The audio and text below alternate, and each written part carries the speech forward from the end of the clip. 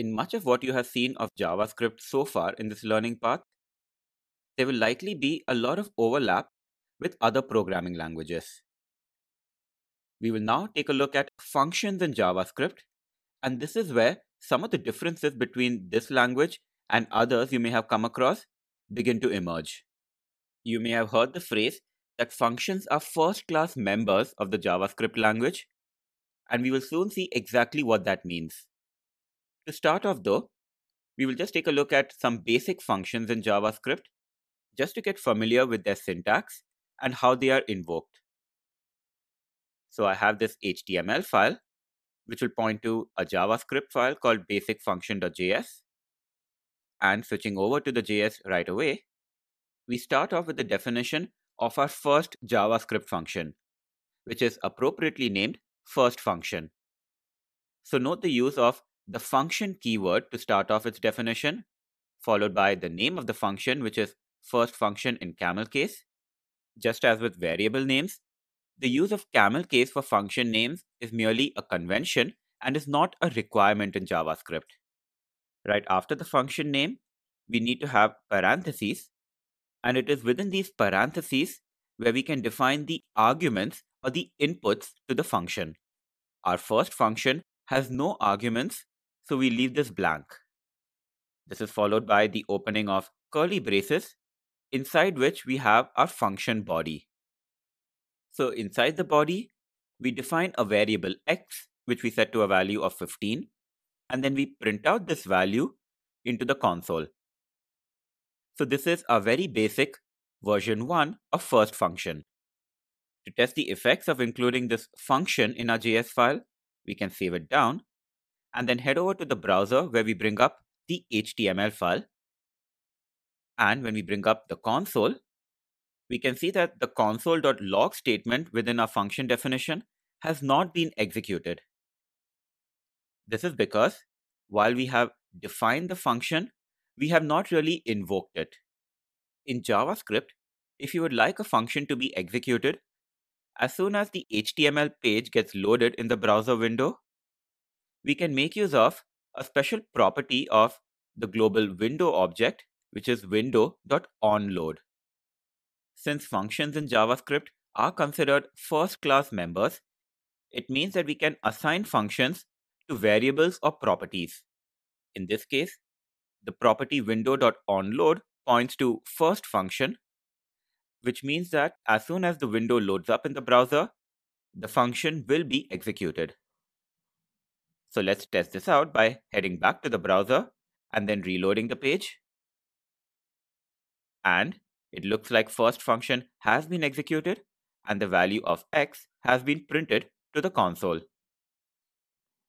So now that we have defined our first function successfully, let us head back to the source and then define a second function. We start off this definition by printing out the value of x to the console, and we will see whether the value of x set by first function can be accessed within second function.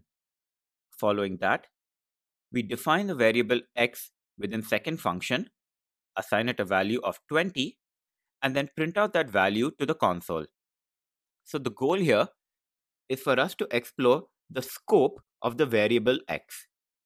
So we have x defined both within first function and second function, and we wish to see whether x is local to each function, in which case they are working on independent variables which happen to have the name x, or whether it is the same variable which both are working with. So now that we have defined second function, we need to invoke it in order for its code to be executed. And we do that right after the function definition, where we invoke second function. And since we are calling the function in this case, we need to include the parentheses after the function name. If there were arguments to the function, we would supply them within the parentheses. So let's head back to the browser now and then view the effects of the inclusion of second function. And what we see from the output is that the variable x was not defined within second function before its declaration. But after x was declared and then initialized to 20, the value is accessible. the value of x from first function is still 15. One thing you'll observe here is that second function has been invoked and executed before first function. This is because the window.onload will take place only after the page has fully loaded, whereas second function gets invoked and executed before that. So we need to confirm that the variable x before the declaration inside second function will still be undefined even if first function were to get executed first. This would conclusively prove that first function and second function are working on entirely independent variables with the name x.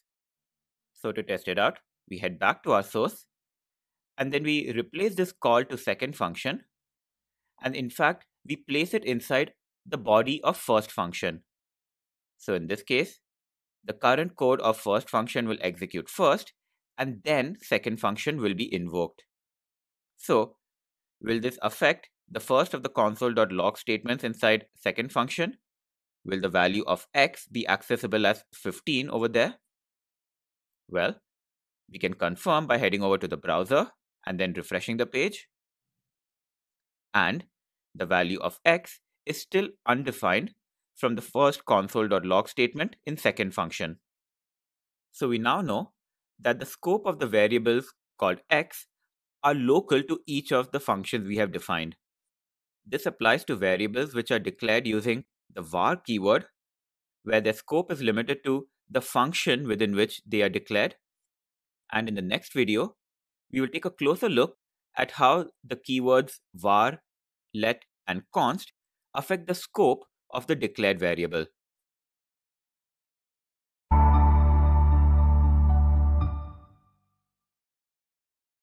In the previous demo, we saw how the scope of a variable can be limited to a specific function in JavaScript. Also, in this learning path, we have covered the use of the var, let, and const keywords when declaring variables to see how it affects whether a variable can be updated or redeclared. We will now turn our attention to how the use of var, let, or const can affect the scope of a variable in the context of JavaScript functions. So once again, there is an HTML and a JavaScript file which I have set up for this demo. And this HTML points to a JavaScript which I'll now switch over to. And in the case of this JavaScript source, we will not enable strict mode. This is because we will be using an undeclared variable in our code, and we will see the effect of that in terms of the scope of that variable. We will start off though by declaring two variables in the global scope. One is declared using the let keyword, the other using var, and these are called global let and global var. Following that, we declare three other variables which are numerical, again using let and var, and also the const keyword. We will see how we can access these within functions, for which we will declare a function itself. So this is the first function in our code, and within its body, we will declare three variables, one called local let declared with let, then there is a local var as well, and then there is one which is not declared with any keyword. So with all of the variables we have declared so far, we have these three variables which are declared inside the function body, and we have 5 which are declared outside of it. Will we be able to access global let and global var from here? Well, this is what the console.log statements will confirm, and we will in fact also access the three other variables declared outside of this function. Following that, let us invoke first function. And now, let's see whether the variables declared within the global scope are accessible from inside first function. So I'm just going to bring up the HTML in the browser, and we'll head straight to the console, and we can confirm that all of those global variables are accessible from inside first function. We continue now back to the source, and now we will confirm that the local variables can be accessed from inside the function itself. So by including these console.log statements, we head over to the browser and refresh. and the local variables can also be accessed. So this is not so much of a surprise. So we will now head back to the source, and I'm just going to comment out all of these console.log messages here. And then heading over to the main part of the code, we will now confirm that our global variables can be accessed from here. So we print out global let and global var along with the 3 num variables declared in the scope. And heading to the browser, we first make sure that all of these are still accessible. Alright, so far things do behave as expected. But now let's make things a little more interesting. Heading over to our code, let's see whether the variable declared inside the first function body is accessible here. So the variable local let was declared using the let keyword, and we will check whether it is accessible from this global scope outside of the function where it was defined. So heading over to the browser, what we get is a reference error. So we can see that local let is not defined within the scope, which is why we cannot access it from this global scope. It is only accessible from inside first function. So the let keyword does not make a function globally accessible. Alright, I'll just head back to the source and then comment out this message which throws the error, and then make sure that now the code executes without any issues. And now we head back to the source once more and introduce one more console.log statement, and this time it is to access the local var which was defined only inside first function. So can we access this from the global scope? Well, the answer is no. So even when we use the var keyword, the scope of this variable was limited to first function. So once again, I'll head over to the source and then eliminate the cause of the error and ensure that we're working with some error-free code at this point. And we'll then head over and then introduce one more line of code which could potentially throw an error. And this is where we access the undeclared variable which was initialized inside first function. So what is the scope of this variable? Well, we head over to the browser and refresh, and the value of the undeclared variable is in fact accessible from the global scope. This is because when we don't declare a variable, its scope becomes global. This is one of the reasons why it is recommended to enable strict mode in order to prevent undeclared variables with global scope. If your JavaScript source file happens to be rather large, a variable with global scope will prevent that same variable name from being used in multiple parts of your code. For instance, you may want variable names such as x or I to be used inside multiple functions inside your source code, and you'd like the scope of those variables to be restricted to the functions themselves. Strict mode ensures that you don't inadvertently end up creating such global variables. It's time now for us to head back to our source, and before we introduce a second function, I'm just going to comment out these console.log messages. So within this second function, we are reusing the variable names numlet, numvar, and numconst, and we are declaring them using the let, var, and let keywords respectively. We know that variables declared using let and const cannot be redeclared, so we are performing a few experiments here. Firstly, to check whether numlet does get redefined using let, and whether numconst can be redeclared using let. We know that variables declared using var can be redeclared, so we expect that at least numvar can be set to 200 in this manner, but let us see about the other two variables. In this console.log statement, we will print out the values of numlet and numvar and see which values get picked up, whether it is these local values of 100 and 200 declared inside second function, or the global values of 10 and 20. And then we invoke second function from outside.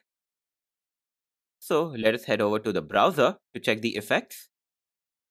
And it is in fact the local values of numlet and numvar which are picked up and printed out to the console.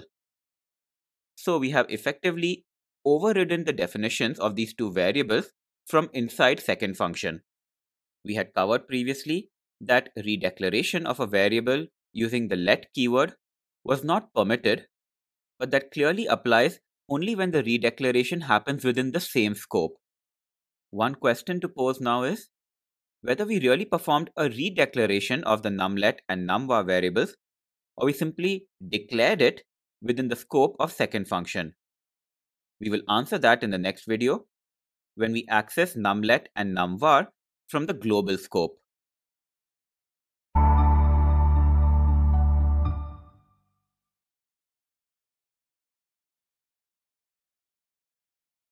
In the previous video, we declared variables numlet and numvar inside a function called second function, and we have variables of the same name declared in the global scope.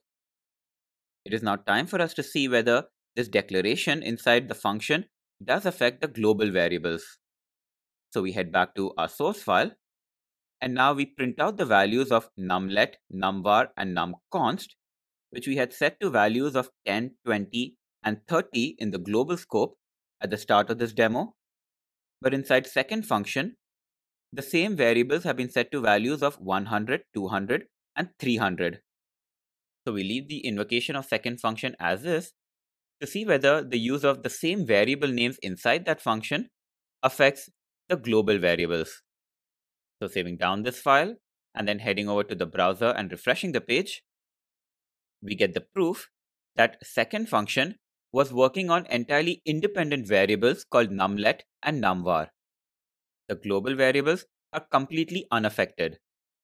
This is precisely why we were able to declare numlet inside second function using the let keyword, since it wasn't a redeclaration. It was in fact a new declaration inside the scope of second function. Alright, so we continue performing a few experiments now by heading back to the source, and we will now introduce a third function. Here, we won't declare variables numlet and numvar, and we will simply set their values to 1000 and 2000.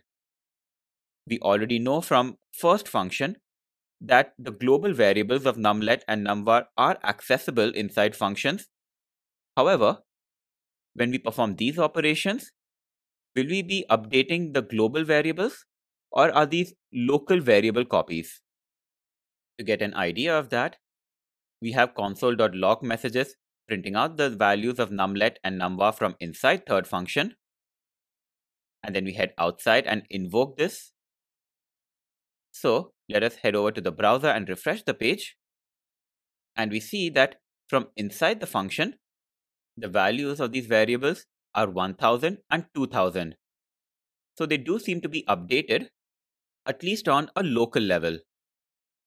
Before we check the global values though, we will now introduce numconst inside third function, and we will now assign it a value.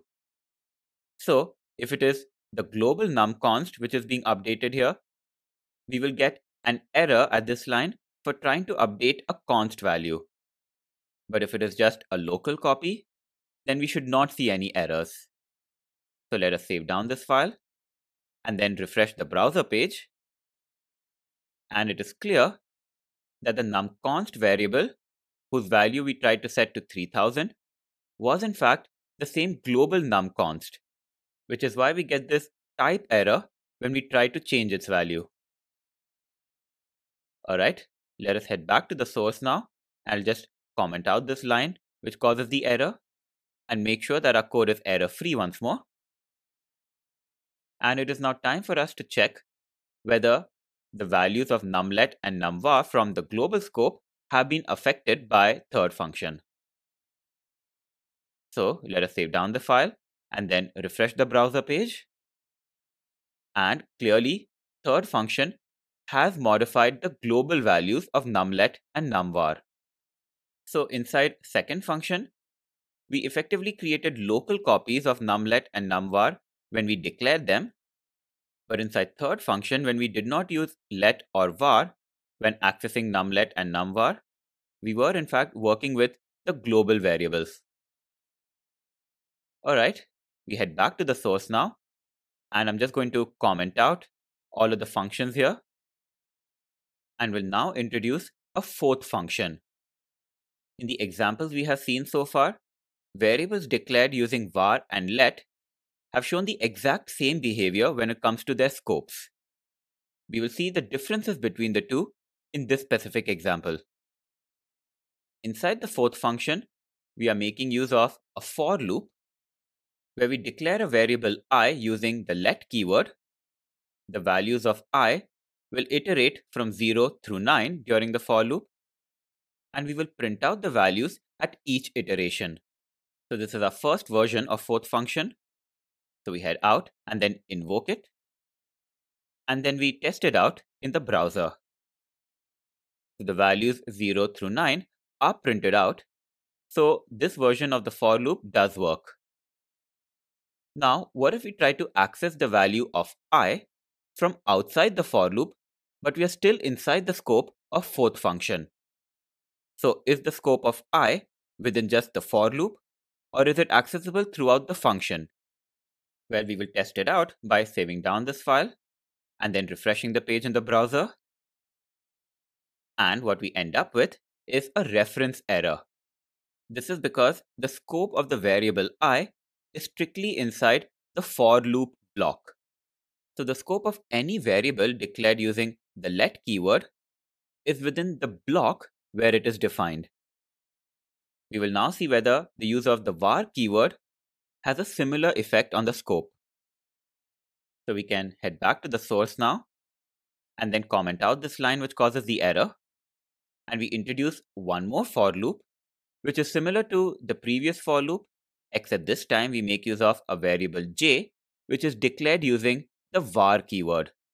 So j is being printed out to the console from inside the for loop. And we'll just confirm that this works by heading over to the browser. And on refreshing the page, the second for loop does execute without any errors. Alright, we head back to the source and now introduce this console.log line, which could potentially lead to an error. If the scope of j is restricted to the for block, then this will cause an error. However, if the scope of j extends to the entire fourth function, then the message should print without any issues. So when we head over to the browser and refresh the page, the value of j does show up as 10. This is because when a variable is declared using the var keyword, its scope extends to the function within which it is defined and not just to the block.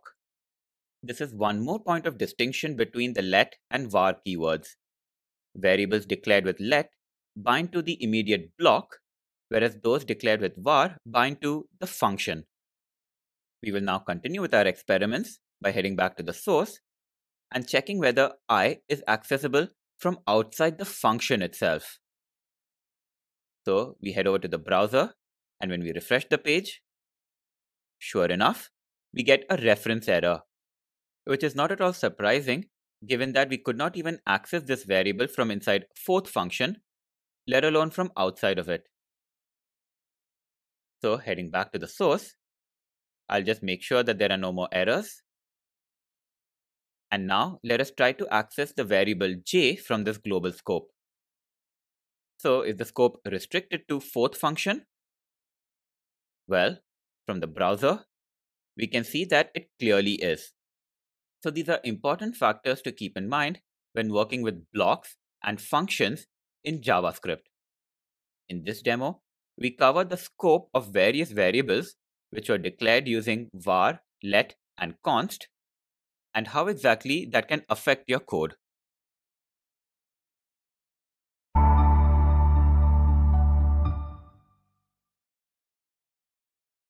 Previously in this learning path, we have taken a look at how functions are declared in JavaScript, and we have also covered the use of variables declared using var, let, and const when it comes to their scopes within and outside of functions. In this demo, we will dive a little deeper into functions and see different ways in which they can be defined in JavaScript, and will further explore the notion of functions being first-class members of JavaScript. So once again, I have created an HTML and a JS file for this demo. And from the HTML, let us head over to the JavaScript.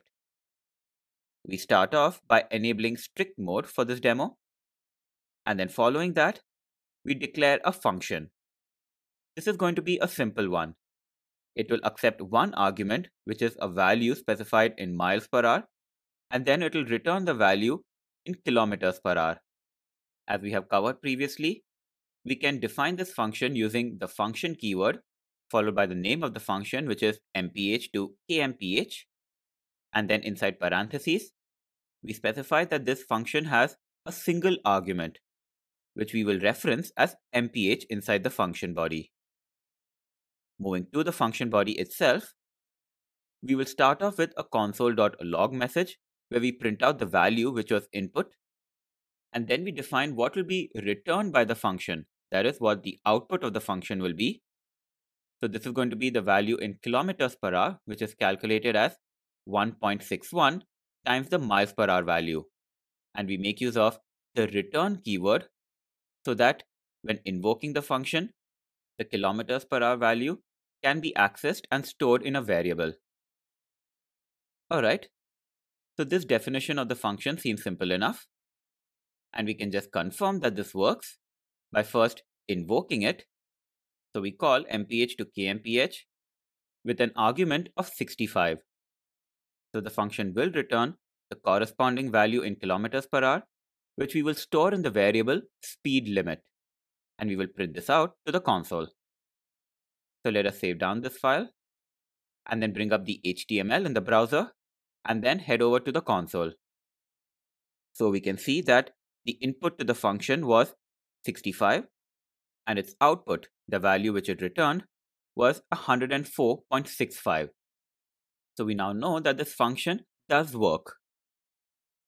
Now, when we head back to the source, we will see a different way of defining the exact same function. So this is a more concise syntax which has been specified in JavaScript, and it makes use of an arrow, as you can see. This is why it is referred to as an arrow function, and it is very useful for rather short function definitions. In this case, we don't make use of the function keyword. Instead, we can define a function using either var or let, followed by the name of the function itself. And I'm going to call this one mph to kmph arrow. This is followed by an equal to sign and then the arguments to the function. If there is just a single argument, we can just state it as is, and we will later see that for multiple arguments, we can make use of parentheses. After the arguments, we create this arrow by combining an equal to symbol with the greater than sign. It is after the arrow where the body of the function begins, and just as before, we make use of curly braces for this purpose. In fact, we can use the exact same body right here, which includes the console.log message along with the return statement. Functionally, this function is exactly the same as the previous one which we defined, except that it makes use of syntax which has been defined in the ES6 specifications for JavaScript.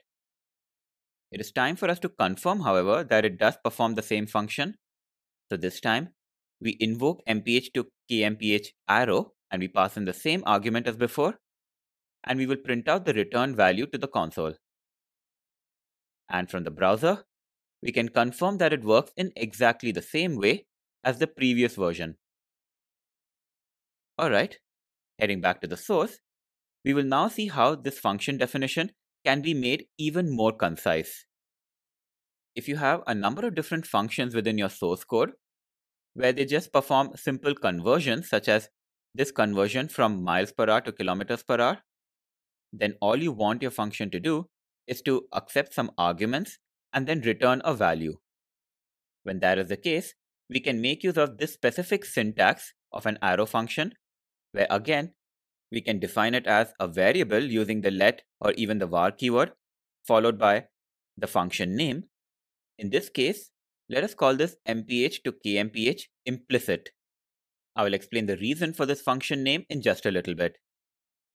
As before, this is followed by an equal to sign, followed by the argument to the function, and then an arrow. It is after the arrow where we define what exactly will be returned by the function. So we have done away with the console.log statement in the previous versions of the function, and all we have is effectively the return statement. But when we make use of this syntax by eliminating the curly braces, then the return is implied or implicit. So we don't really need to use the return keyword at all. All we need to have is an expression which will be returned by the function. So this function takes in one argument as input, which we refer to as mph, and returns 1.61 times mph. We will confirm that this works by invoking the function and then outputting the value to the console. And when we head over to the browser, the latest console.log message confirms that our function definition, which makes use of the implicit return syntax, works exactly as expected. Heading back to the source now, we will see how this implicit return syntax can be used when we have multiple arguments to the function. So this function, called triangle area, will accept the base of the triangle and its height as arguments and returns the area calculated as half times base times height. So note here that when we have two arguments, we make use of parentheses and the arguments are separated by commas. Since we're using an implicit return, we once again do away with the return keyword and the curly braces. So let us see whether the area of the triangle with a base of 5 and a height of 4 is correctly calculated as 10. So heading over to the browser and hitting refresh, 10 is exactly the number which is returned. So we now have some familiarity with arrow functions and the use of the implicit return syntax as well. Heading back to the source, we will now take a look at one more example where functions are considered first-class members of the JavaScript language. Here we initialize a variable called function copy, and its value is going to be set to the triangle area function. So functions can be assigned to variables just as any other members of the JavaScript language. So once we have this function copy variable, we can in fact use it as we would any function by invoking it using parentheses. So here we use the function copy in order to calculate the area of a triangle with a base of 8 and a height of 14. And when we head to the console, the value is correctly calculated as 56. So now that we know functions can be assigned to variables, we will do the same thing once again, but this time we will assign the variable x to a function which has no name. In JavaScript, this is known as an anonymous function. So to the right of the equal to sign, you will see that we have the function keyword followed by a function definition which accepts a value in Fahrenheit and then returns its corresponding value in Celsius. This function without a name accepts a single argument, which is referenced as f, and then within the function body, it calculates and then returns the Celsius value based on this formula. Now the variable x can be used in order to invoke the function. So let us calculate the value of 50 Fahrenheit in terms of Celsius. And from the browser, this correctly returns the value of 10. So by covering arrow functions as well as anonymous functions, we have seen some ways in which functions in JavaScript are different from those in other programming languages.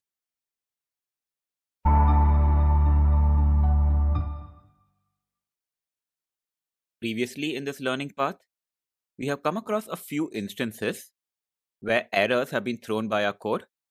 And when we look at the console from our browsers, we see some message which says that there was an uncaught error. In this demo, we will take a look at how exactly we can catch errors and handle them. So if we expect that a particular line of code or a block of code may result in an error, we can in fact place it within something known as a try block and then handle that error inside a catch block. In this manner, we can be proactive about dealing with errors and define exactly how it should be done, rather than let JavaScript handle the errors itself. We will see how this works in this demo. So once again, I have an HTML and JS file, and this HTML points to jserrors.js. Switching to that, we start off by activating strict mode, and then we will define a simple try and catch block. If you expect that certain lines of code in your source may result in an error, then you can place it inside a try block. In this example, we have a document.write function as well as a console.log inside this try block.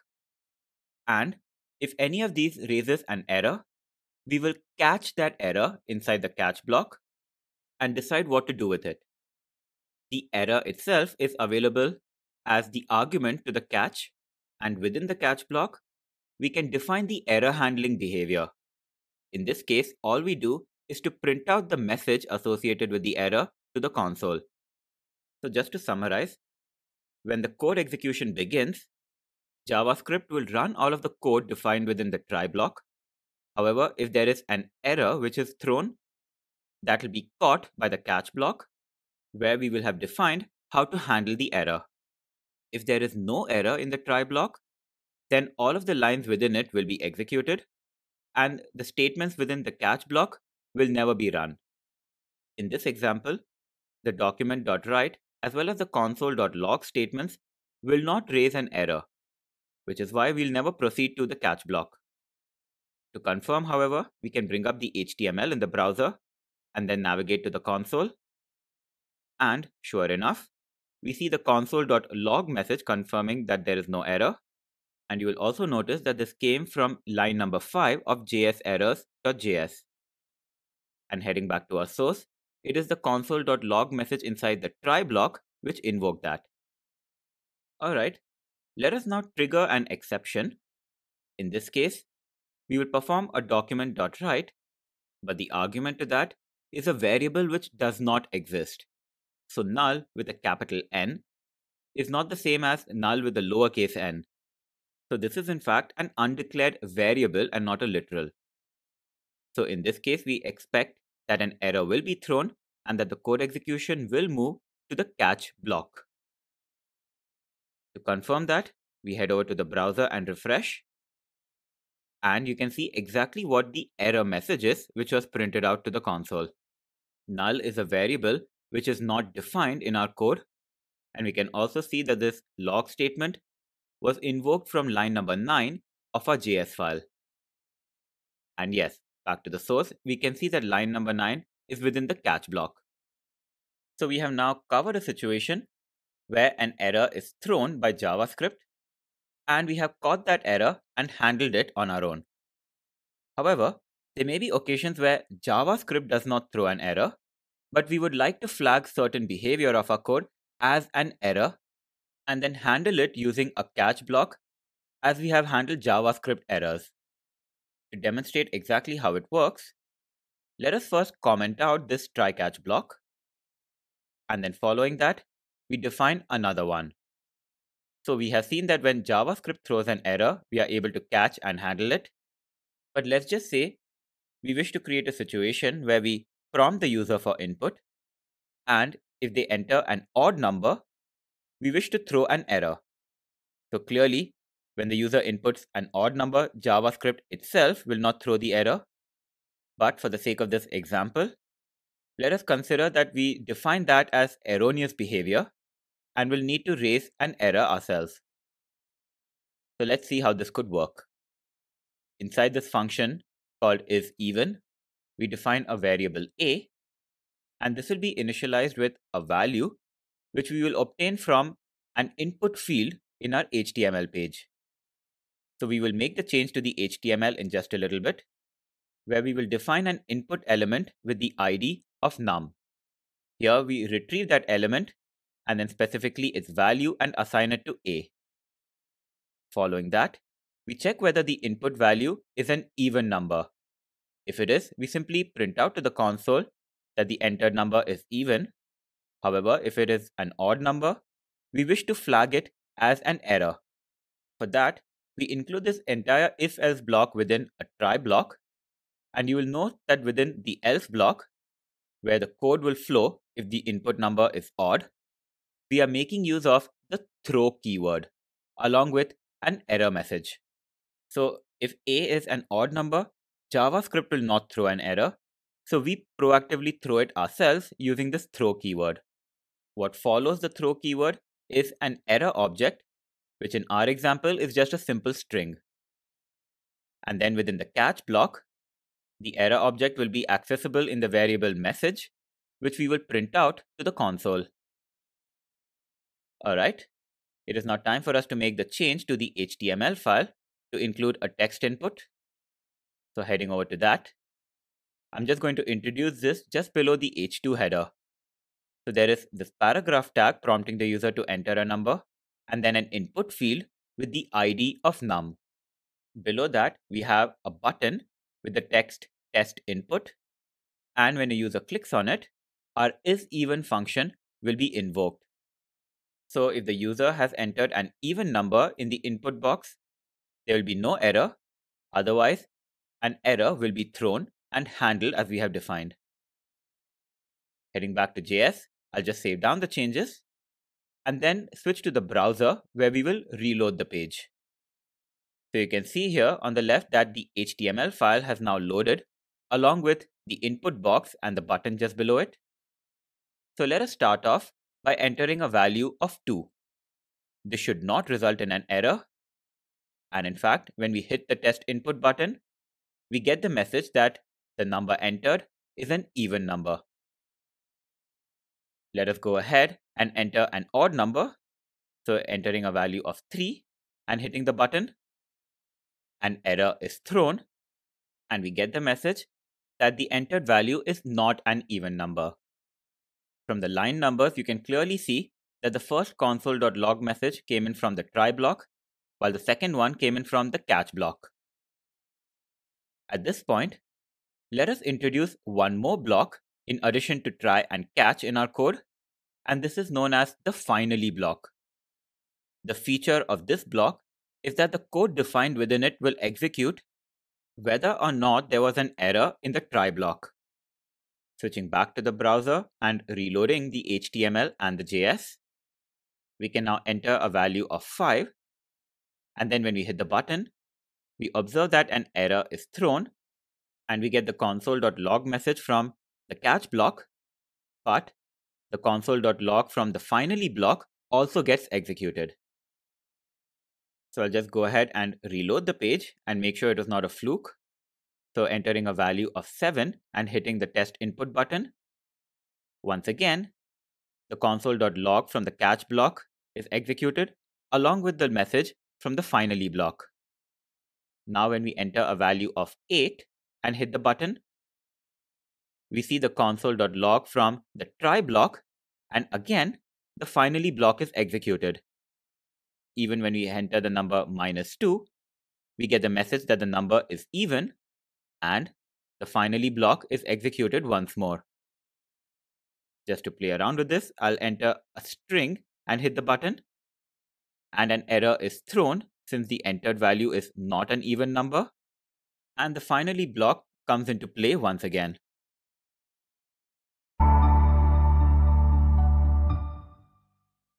So far in this learning path, we have covered some of the different types which are available in JavaScript. And in this demo, we will shift our focus to arrays, where we can store a sequence of data. So we have this HTML file along with the accompanying JS. And now switching over to array.js, after enabling strict mode, we will create our first array. So an array is a sequence of values in JavaScript where there is an ordering of the values, and we can define arrays by using square brackets. This array has 5 different elements. The first 2 are the strings A and B, and the fourth one is also a string D. The third and fifth elements are the integers of 3 and 5. Unlike some other programming languages, arrays in JavaScript can be heterogeneous. That is, they can contain values of different types, as is the case here.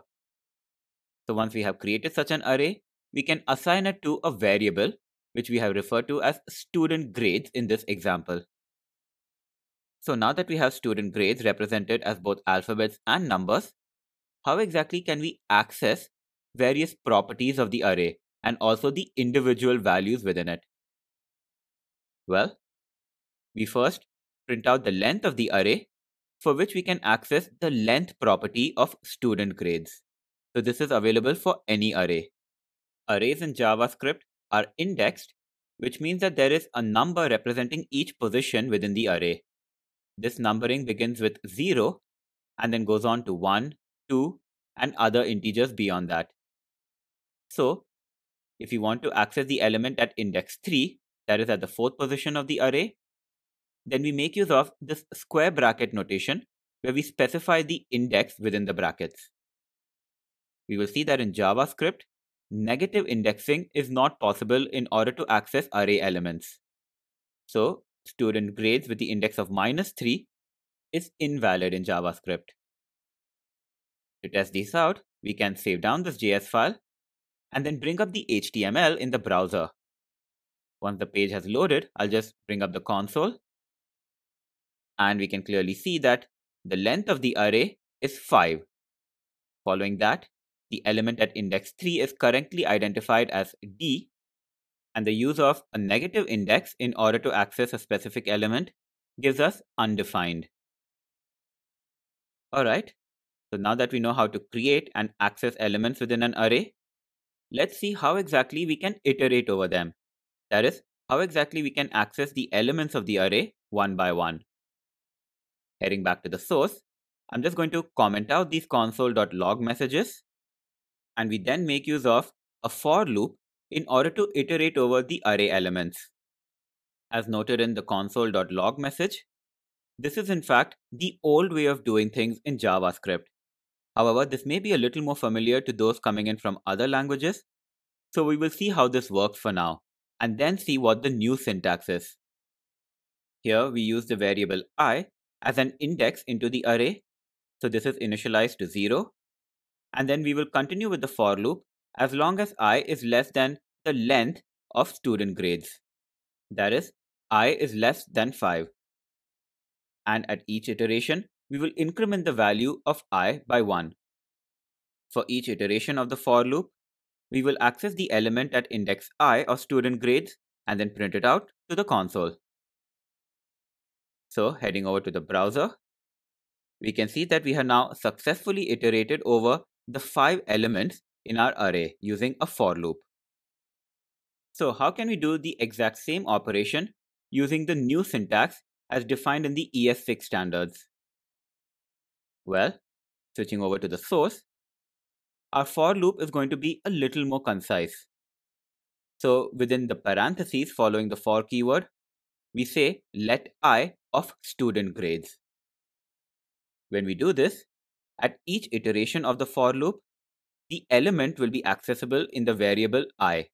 So note here that I in this case represents the element itself rather than an index into the student grades array, which is why inside the for loop body, we simply print out I to the console directly, without us having to explicitly reference the index. And heading over to the browser, we can see that this new ES6 syntax produces the same output as the previous for loop. So this array of 5 elements we have been working with so far has been defined using the square bracket syntax. Heading back over to the source now, I'm just going to comment out all of these for loops, and then we will create a new array using a slightly different syntax. Specifically, we will create a new array object. This array is represented by the variable vowels, and it does represent the 5 vowels of the English alphabet. But note here that we are creating a new array object using the new keyword, followed by array with a capital A.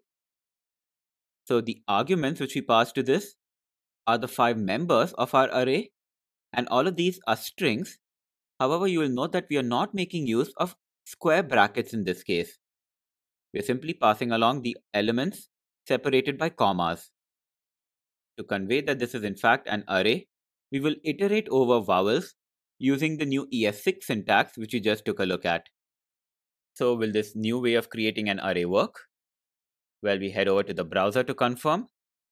And yes, all of the contents of vowels are printed to the console. Heading back to the source, I'm just going to comment out this for loop as well. And then we will cover some other characteristics of arrays in JavaScript. So this time, we define a new array called grades, and this is initialized to be a blank array at first. We then go on to populate it with elements. So we have the letters A through E at index location 0 through 4. So you'll observe here that the length of the array in JavaScript is not really fixed. We can add elements to it even after it has been initialized. We will print out the length of the array and will also iterate over the elements to make sure that it does contain all of the alphabets. Heading over to the browser, we can see that all of the elements have been loaded into the array and that it has a length of 5. So far, so good.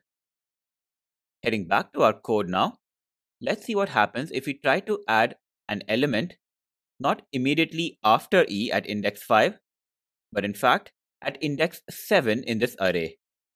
Is this something which is permitted? Well, there is just one way to find out.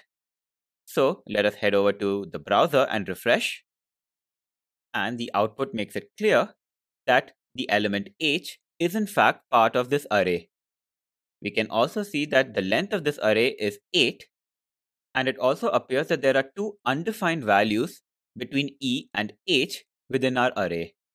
So these represent the index locations 5 and 6.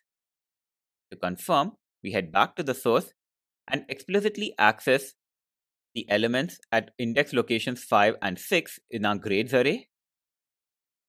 And heading back to the browser, we can see that both of these are indeed undefined. So JavaScript provides us with a lot of flexibility when it comes to arrays. The values which we place into an array need not be contiguous, and it's possible for us to create gaps of undefined values. The length of the arrays are also not fixed. Heading back to our source, we will now take a look at one more way to iterate over the array.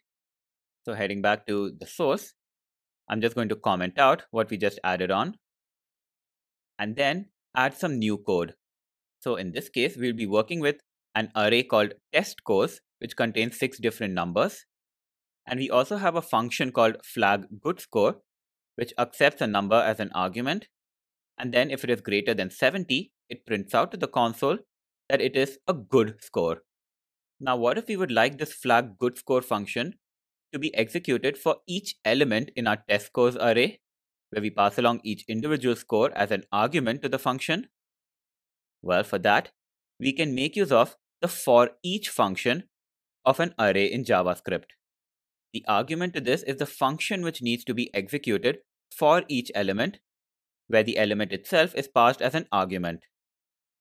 So when we apply this on our test scores array, we can head over to the browser and confirm that 3 of the test score values have been flagged as good.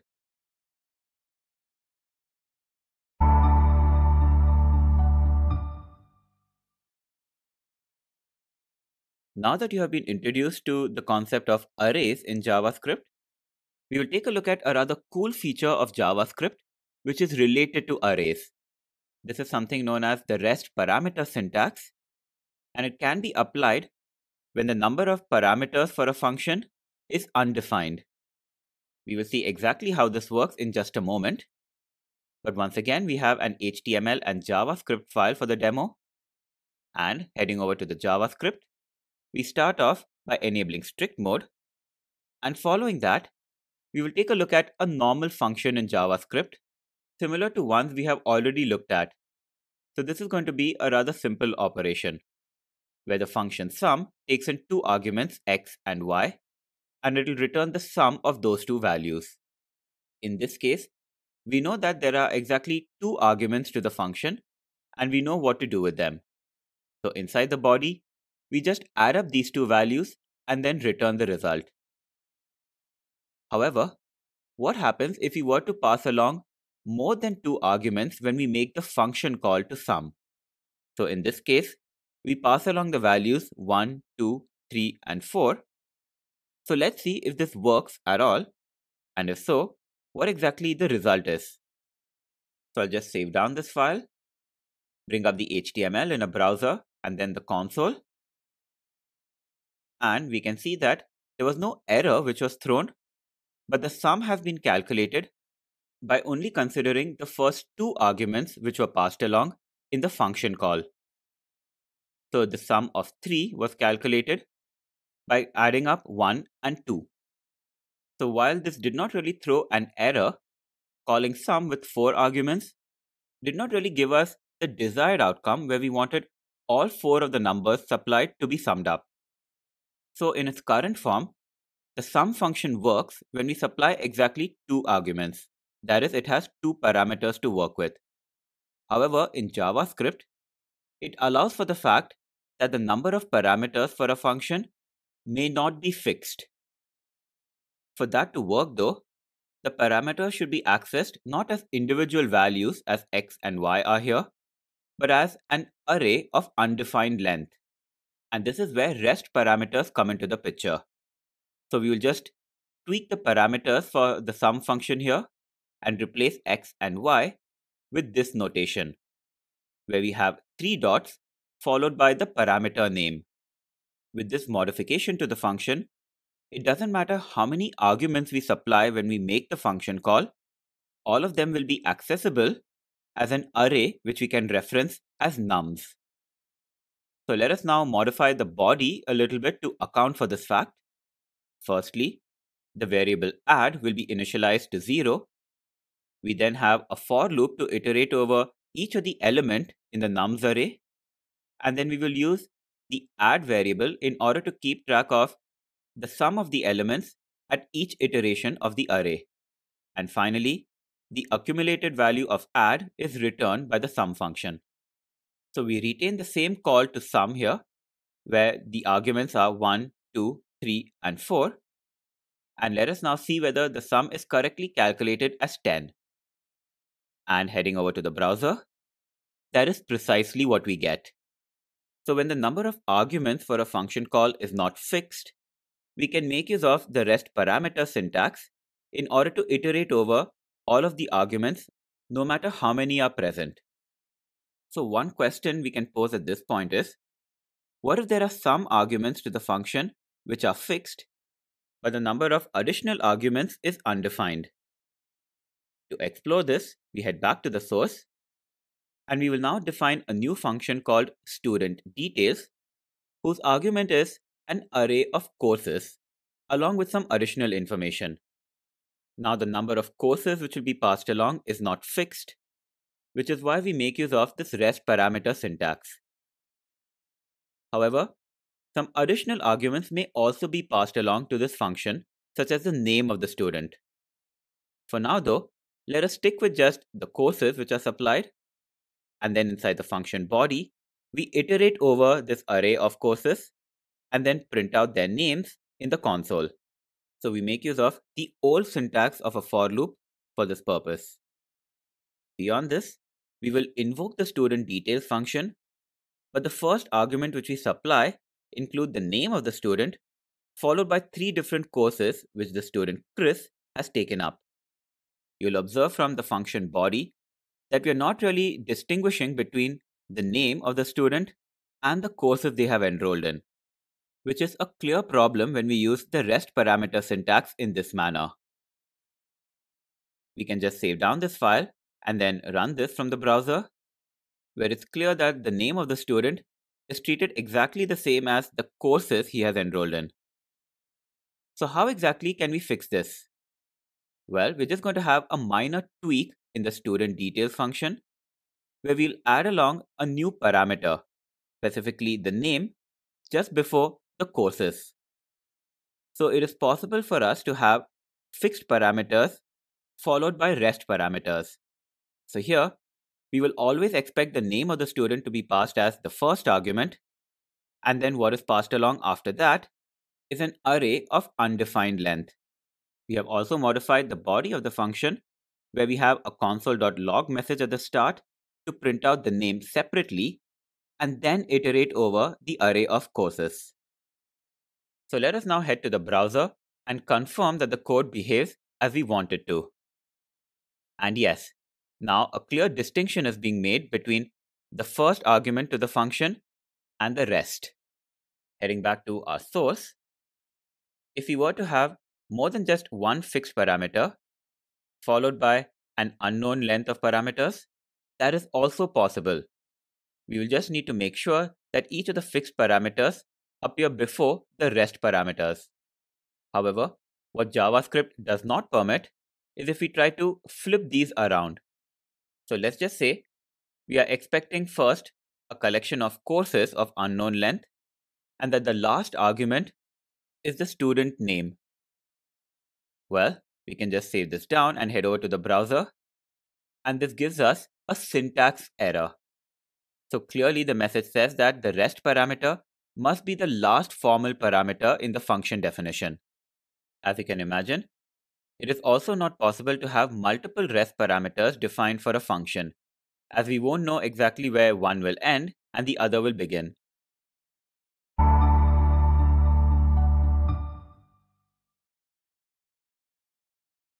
Now that you have an understanding of the REST parameter syntax in JavaScript, we will take a look at a similar syntax, but for a different operation. So this is where we examine the spread operator in JavaScript. The spread operator or the spread syntax is similar to REST parameters in that you have three dots used to represent a variable. In the case of REST parameters, that syntax is used to create an array out of a collection of values, whereas it's the reverse which takes place with the use of the spread operator, where it is used to expand an array into its constituents. We will see exactly how this works in this demo. So we have the HTML in this case, and then this is linked to spreadoperator.js. Moving along to this JS file, after enabling strict mode, we will perform the math.min operation on the numbers 1, 2, and 3. So the number of parameters we pass along to min is undefined. We can pass along any number of values that we like, and this is because the definition of the min function uses the REST parameter syntax in order to handle this undefined length of values. To just confirm its operation, we now save down our file, head over to the browser, where we load the HTML, and then bring up the console. And sure enough, the minimum value is correctly calculated as 1. Heading back to the source, what if we were to pass an argument to a function which was an array of the same values?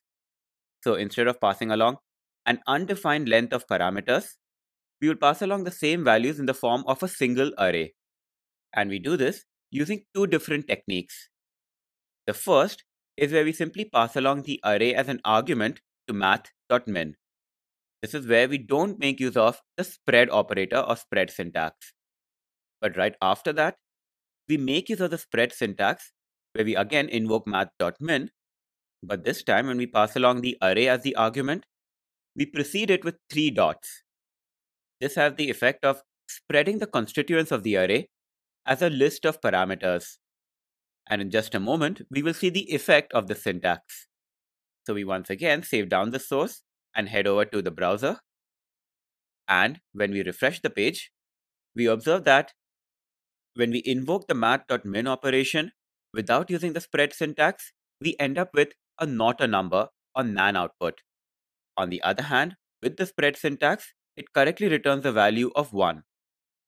So this is the effect of the spread syntax or spread operator in JavaScript.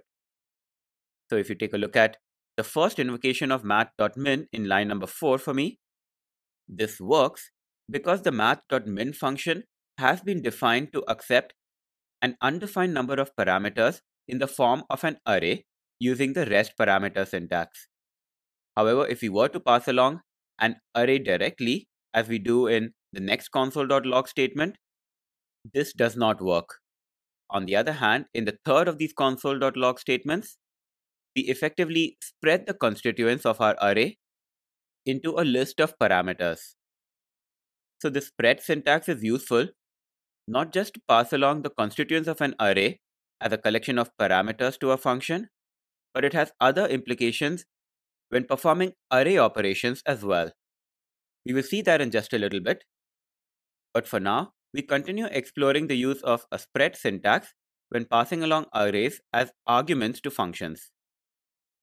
Before we get to that, however, we will define a couple of other arrays.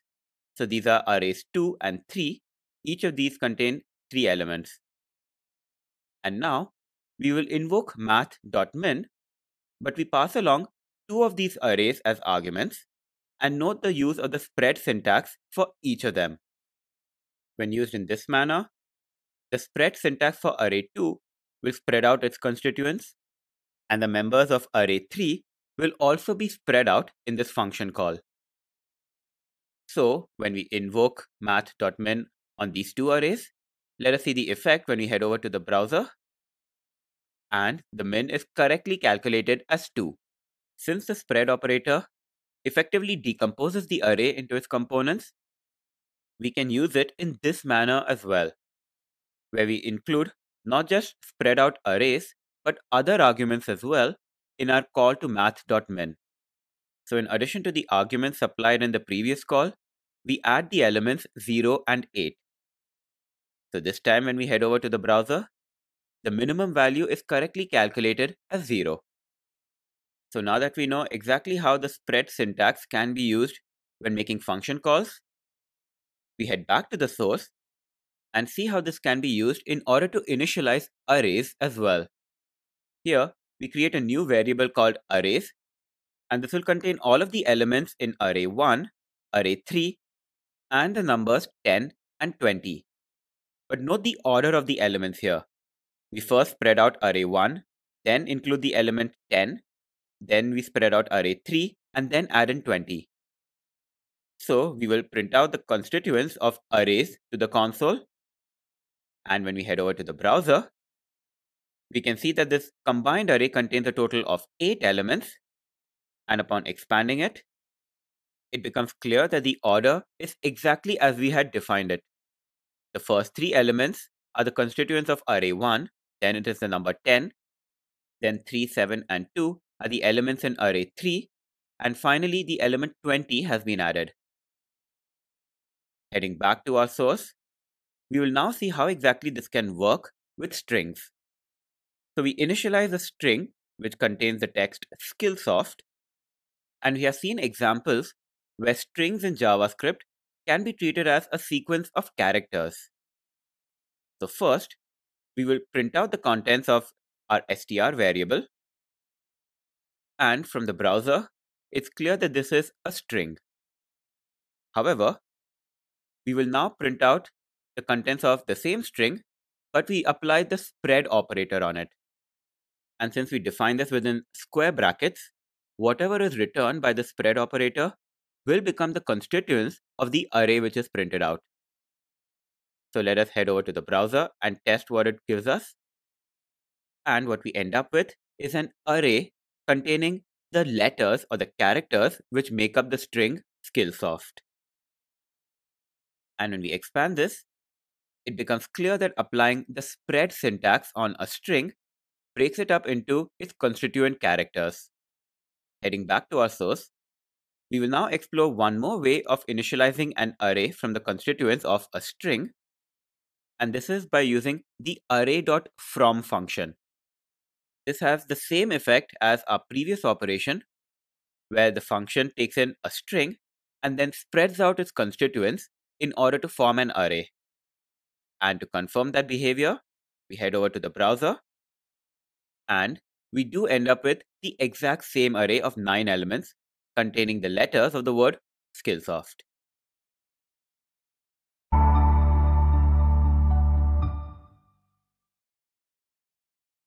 Having covered the use of REST parameters in JavaScript, we will explore one more way in which JavaScript makes it easy to work with arrays by essentially destructuring them.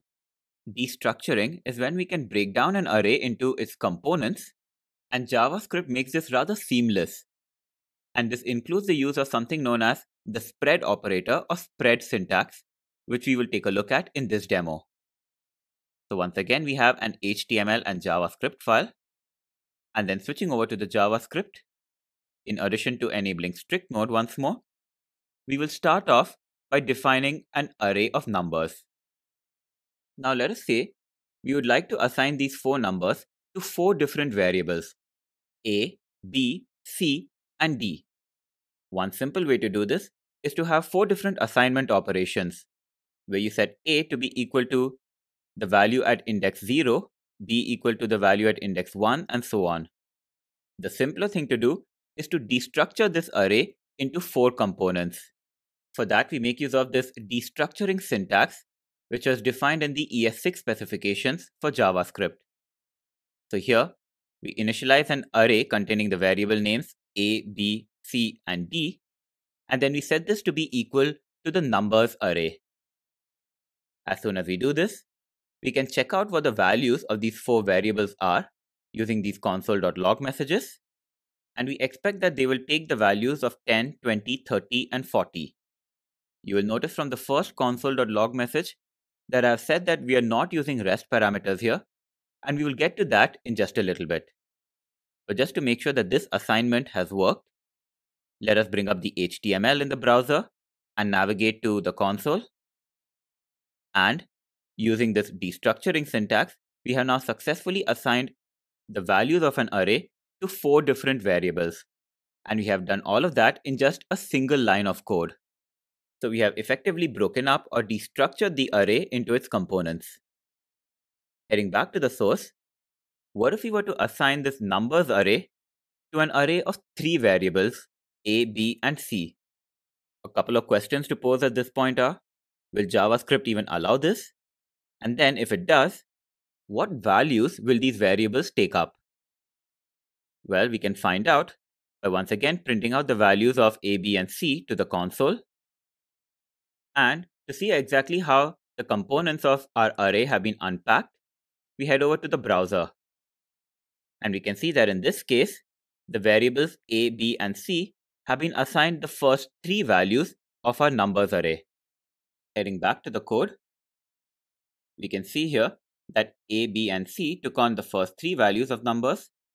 But let's just say that it is unclear to us how many elements are present within the numbers array. For the sake of this example, assume that we know that it contains at least one value and we would like to assign it to the variable A, and we would like the rest to be assigned to a variable B.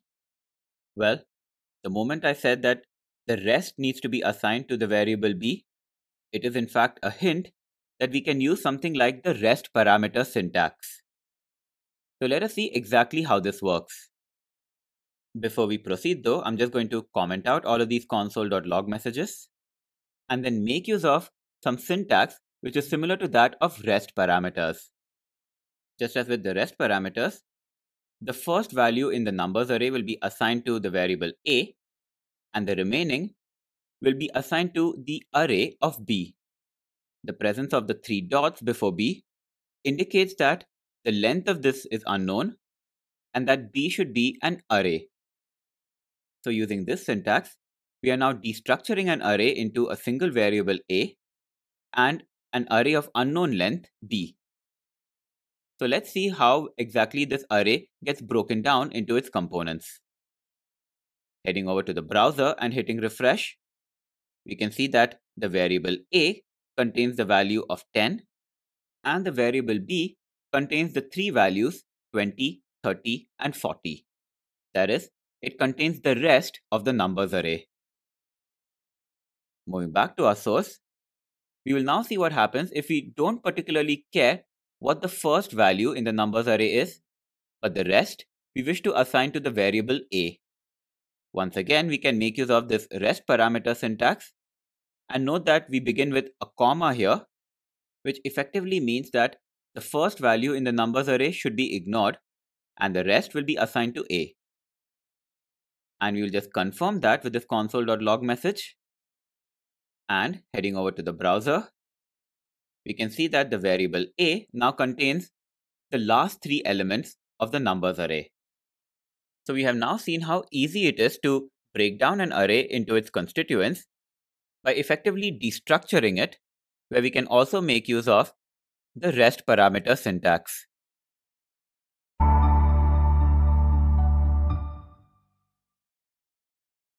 So now that you have some familiarity with arrays in JavaScript, we will take a look at how exactly one can create copies of arrays by assigning them to variables. Depending on how exactly this copy is created, it could either be a shallow copy or a deep copy. Exactly what that means and how that can affect the behavior of arrays is what we will take a look at in this demo called Working with Arrays. So we once again have an HTML and JavaScript, and we begin by straightaway writing some JavaScript code. So we start off by defining a new array called prices, which contains these 5 values. So let's say we want to create a copy of this array. One kind of copy we can create is a shallow copy. And one way to create a shallow copy is by using the assignment operator. Here we have a variable shallow copy, which is set to the prices array. What this means is that both the variables prices and shallow copy will in fact be pointing to the exact same sequence of 5 elements. To see exactly what this means, we will first print out the contents of the prices array before we modify the shallow copy. So to confirm the contents, we bring up the HTML in the browser and then bring up the console. And we can see that this array contains 5 elements and that the value at index 0 is 10. Now using the shallow copy, let us see what happens if we were to modify the element at index 0. So we set this a value of 70. So we can expect that the shallow copy will be modified. However, what happens to the prices array? Well, when we head over to the console and check this out, we can see that the original prices array has also been changed. So clearly, both the shallow copy and the prices variable are pointing to the exact same data. When you make changes to one, the changes are reflected in the other as well. We know that when we perform the assignment operation using primitive types such as integers and strings, this does not occur. But there is a good reason why the assignment operation by default creates a shallow copy when it comes to arrays. Given that arrays have an undefined length in JavaScript, if we were to create an entirely independent copy when an assignment is performed, this could potentially end up consuming a lot of memory. When a shallow copy is created, the elements of the array are not duplicated. We simply have another variable pointing to the same data. So now that we know how we can create a shallow copy of an array, what if we want to actually create an entirely independent copy? One where we simply don't have another pointer pointing to the same data, but an entire separate copy of the data itself. This is something known as a deep copy, and we can get such a copy of an array by invoking the slice method. When we do this, deep copy will be initialized with the current contents of the prices array, but beyond that, it is possible for us to change one array without the other being affected in any manner. To confirm that, however, we will print out the prices array to the console and view its contents before we modify the deep copy variable. So it starts off with the number 70, and we will now modify the element at the index 0 of deep copy and set it to a string of 80. We will then print out prices once more in order to verify its contents. And from the console, it is clear that the modification to the deep copy has not affected the prices array in any manner. The first element here is still the number of 70. However, let us make sure that the deep copy has indeed changed. So we'll just print this out to the console. And from the browser, we get the confirmation that the first element is now the string of 80. So clearly, prices and deep copy are entirely independent from each other. So now that we know how to create a shallow and deep copy of an array, we'll take a look at some other array-related operations. First, let us see how we can add an element to the back of an array. So we currently have 5 elements within our prices array, but to add an element at its end, we can invoke the push method of the array. So this will add 100 at the end of the array. To confirm, we head over to the browser, and sure enough, the value of 100 now appears at the end. Now what if we wanted to add an element to the start of the array? For that, JavaScript provides the unshift method. So in this case, we will add the value of 0 at the start of the array.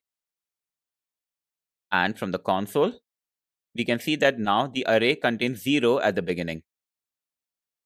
Alright, now what if we wanted to remove the element at the end of the array? Well, the inverse operation of push is the pop function in JavaScript.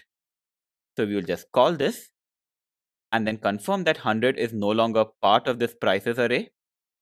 And the next operation we will focus on is to remove the element from the front of the array. So the inverse of the unshift function in JavaScript is, surprise, surprise, shift. So let's confirm that 0 is no longer part of the array. And yes, the array is back to what it was just a couple of minutes ago. So by making use of the shift as well as the pop functions, we were able to remove elements at the extremities of the array. When we did that, the size of the array also got modified, as we can confirm from these console.log statements. The array size went from 7 to 6 to 5. Now, what if we wanted to get rid of an element from the middle of the array? Well, it won't quite work as the pop and shift methods do, but we can head back to the source and then perform a delete operation on the element at index 2 of prices. The value at that location now is 36. So we print out prices to the console, and from the browser, we can see that 36 is no longer part of the array, but it is in fact replaced by an empty value.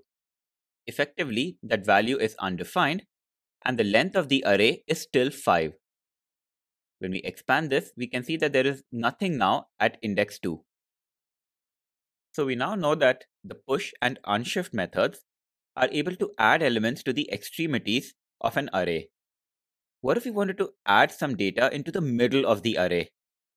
Well, for that, we can make use of an operation known as a splice. We will delve into the array's splice method in the next video.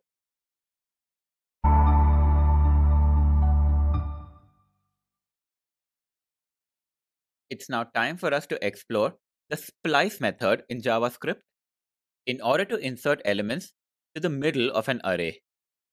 To take a look at that, we will head back to our source, and I'm just going to comment out all of the code we have so far.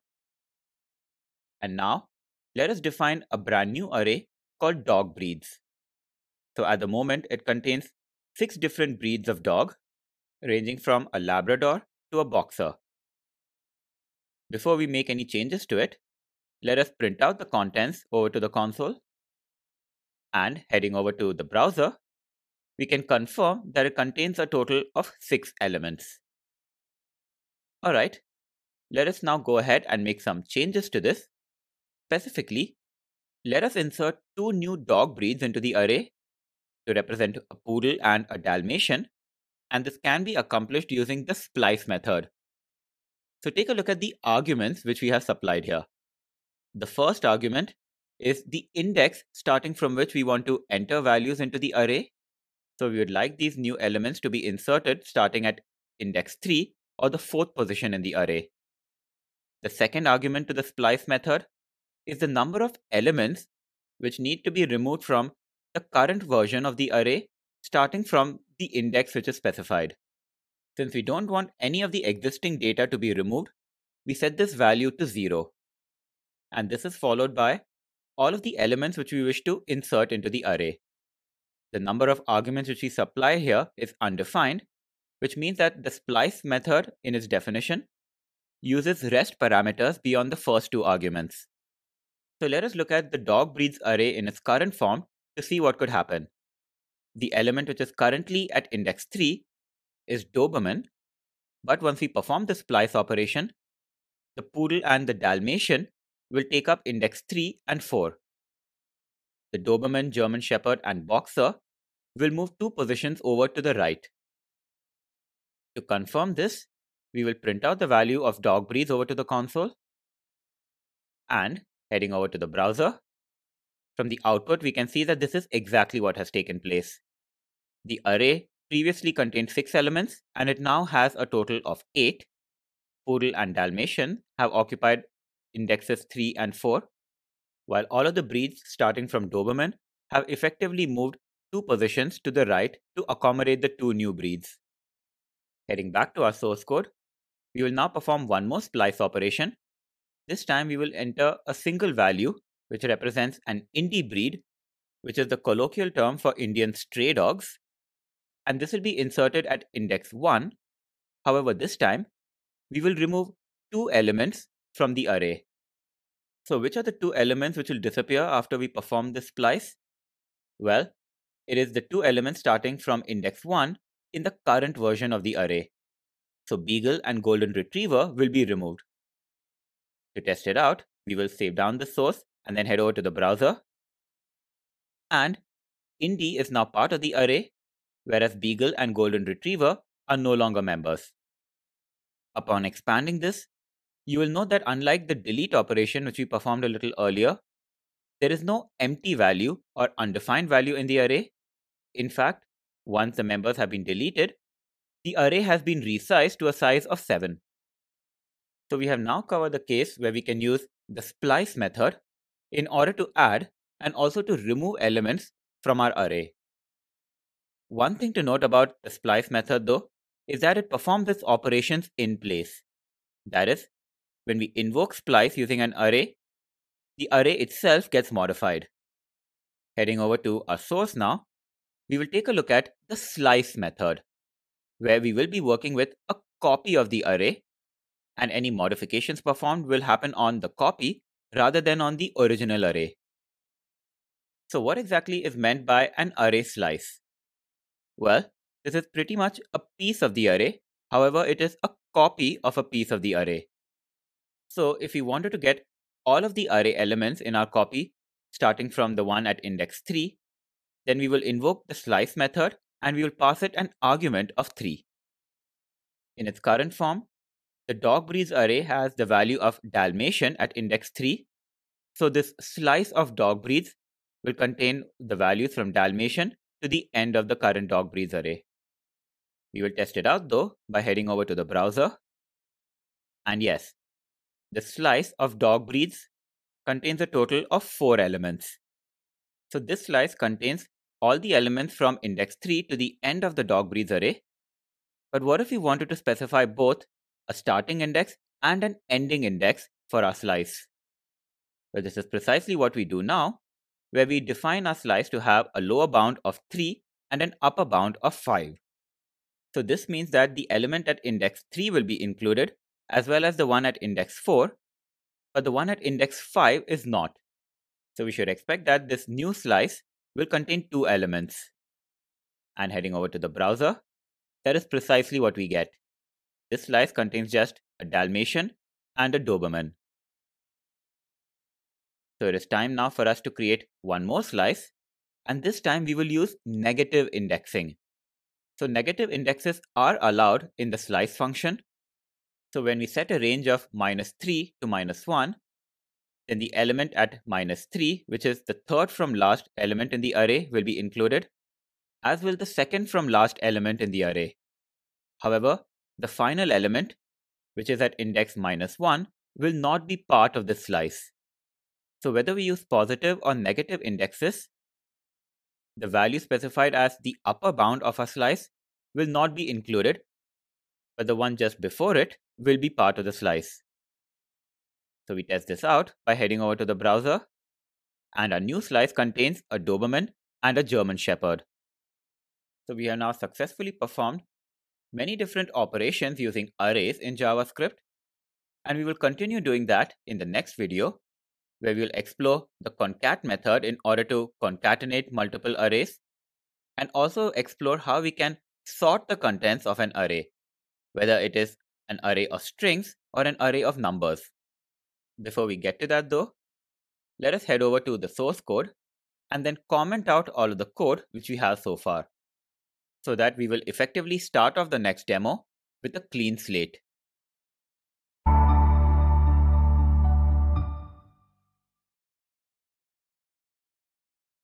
We continue with our exploration of JavaScript's array operations, and it is now time for us to look at how two or more arrays can be concatenated into a single one.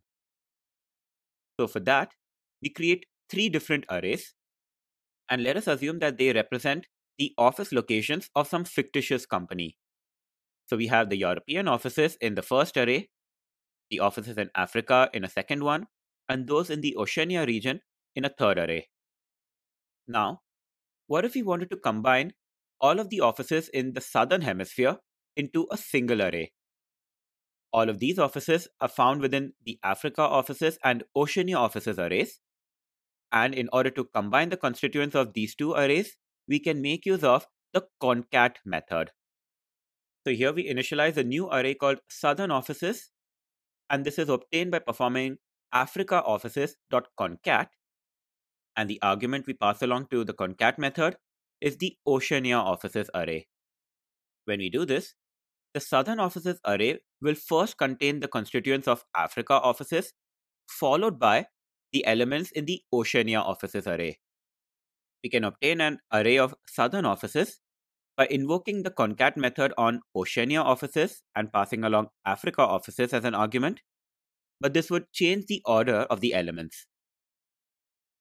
To confirm though that the array is created first with the Africa offices and then those in Oceania, we will print out the list of southern offices to the console, and from the browser, we get that confirmation. So now that we have concatenated two arrays into one, it is time for us to head back to the source and then make sure that the Africa offices array has not been altered by the invocation of the concat method. And now reloading the page from the browser, we can see that Africa offices still contains just Durban and Nairobi, which means that invoking concat returns a new array copy and does not modify the original contents of the array. For completeness, we will also ensure that Oceania offices is unaffected, and we have that confirmation as well. So one feature of the concat method is that it does not accept just a single array as an argument, but it is possible for us to pass along a sequence of arrays. So in order to create an array containing all of this fictitious company's offices, we can invoke the concat method, and this time we do Africa offices.concat, and the arguments we pass along are Oceania offices and Europe offices in that order. And we will take a look at the exact order when we print out the contents of this array to the console. And the results show us that it is the African offices which appear first, followed by the two locations in Oceania. And lastly, we have the three European locations in this array. So the concat method can be used in order to combine the constituents of any number of arrays. And the ordering of the elements in the resultant array is something within our control. Speaking of ordering of elements, we head back to our source, and now we will see how exactly we can sort the constituents of an array in alphabetical order. Well, all we need to do is to invoke the sort method of an array. We do this on the all offices array, and let us take a look at what exactly the list of sorted offices contains. And the array which we get contains all of the 7 offices in alphabetical order, starting from Bucharest all the way down to Sydney. Heading back to the source, we will now check whether invoking the sort method has modified all offices. That is, whether it performed an in-place sort. And from the browser, it's clear that the sort is in fact in place. So the original array was affected by invoking the sort method. So this is something you need to be mindful of when invoking sort. If you'd like to retain the ordering in the original array, then you should make sure that the sorting is performed on a copy of that array, which you can generate using slice. A question at this point is, what if we wanted to perform a reverse sort? So to arrange the constituents of an array in reverse alphabetical order, we can invoke an array's reverse method. So this should flip the ordering of the elements, which we confirm from the browser. So the new arrangement of elements within our array is from Sydney to Bucharest. Just like with the sort method, invoking reverse on an array does perform an in-place modification. So now, in order to explore some other array operations, we will redefine the all offices array so that we go back to the original ordering of the elements. And beyond that, we will see how exactly we can perform a sort on a copy of the array. So we create this copy by using the spread syntax on all offices. And the elements which are spread out make up a new array. And then we invoke the sort method on that array. We head over to the browser to view the effects. And we again have an ordering from Bucharest to Sydney. Now this is just one of the methods available in order to sort a copy of the array. And instead of using the spread syntax to initialize a new array, we do the exact same thing by invoking the slice method. And then we perform a sort on that slice. So again, we end up with the exact same alphabetical ordering of the elements. But we will now ensure that all offices itself is not modified by invoking these functions. So this array originally started with Durban and ended with Rome. And that ordering is retained in all offices. So if we use the spread syntax, we are in fact working on a copy of the array, as is the case when we invoke the slice method. An important feature of the sort and reverse methods in JavaScript, however, is that the ordering takes place in alphabetical order. And this can lead to unpredictable results when applied to numbers. To demonstrate that, we head back to the source, and I'm just going to comment out all of the code once again. And now we'll create an array of numbers. Before we operate on this array, we will just print out the elements in their raw form. And we confirm that it starts with 20 and then goes down to 35. Heading back to the source, we will now invoke the sort method on this array. Specifically, we will do it on a copy of num_array. But the results clearly do not give us a numerical sort. The first element in this array is 10, and the smallest numerical element, which is 3, is in fact in the middle of the array. So why exactly is this the case? Well, as I had mentioned, the sort method by default does an alphabetical order sort, which means that it will start off by comparing the first characters in each of these elements. The first characters here are 1, 2, 3, 3, and 5, which is why 10 and 20 are considered less than 3 in this sort. In the case of 3 and 35, once there is a tie in the first character, it is the second character which is compared, which is why 3 is deemed to be less than 35. So how exactly can we perform a numerical sort? Well, this is where we invoke the sort method on num_array, but we pass along an argument. That argument is a function which describes how exactly two elements in the array need to be combined. And for this compare function, we can pass along an anonymous function. So we just use the function keyword followed by two parameters which represent how exactly two values need to be compared in the array. So these will be represented as a and b, and then the function simply returns a minus b.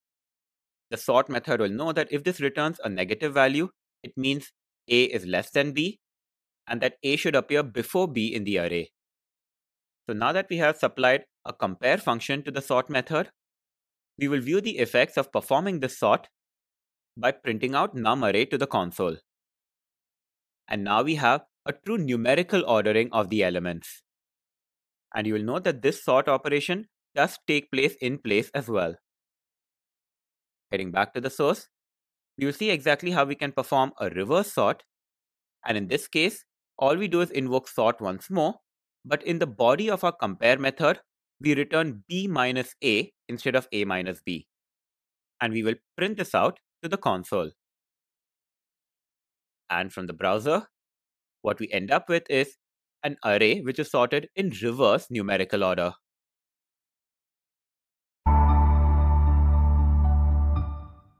This course introduce you to the notion of functions being first-class members in JavaScript. We started off by defining some simple functions and looking into how variables can be set to be local to a function or block or made globally accessible. We then explored different ways in which functions can be defined, which included the use of the ES6 syntax and arrow functions. We then shifted focus to arrays, starting with basic tasks such as initializing and iterating over them, to more complex operations involving rest parameters, the spread operator, and destructuring. Having come this far in this learning path, you will have a fairly good grasp of JavaScript and an understanding of how flexible and powerful this language can be. You are now poised to explore how functions can be integrated into other constructs of JavaScript, such as